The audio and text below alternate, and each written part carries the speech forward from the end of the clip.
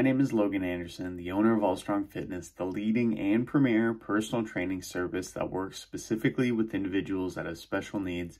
The reason why I'm so passionate and want to work with this specific population is because they're an often underserved and underappreciated portion of society that simply does not get enough attention in regards to improving their overall health and wellness.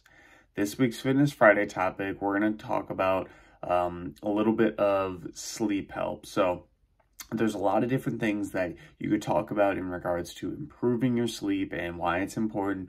But this week, the tip is going to be to keep your sleep consistent. So what that means is that if you are somebody who goes to bed at numerous different times of the day or night, I should say, whether it's 9 p.m. one day, 11 p.m. the other day, this is really throwing your circadian rhythm or your body's internal clock kind of out of whack. So keeping that consistent time to sleep is really important, because the more consistent you are, the more your body's going to know that, hey, it's time to sleep, and your body's going to be able to shut down, you're going to be able to relax and get a good night's sleep. And as we know, sleep is really important for a lot of good health markers. So that's the tip for this week. Go ahead and give that a shot. Try to get a little more consistent with your sleep. Thanks for watching this week's Fitness Friday video. We'll make sure to catch you in that next week's video. And remember, I'm here to help you not just survive in your life, but thrive.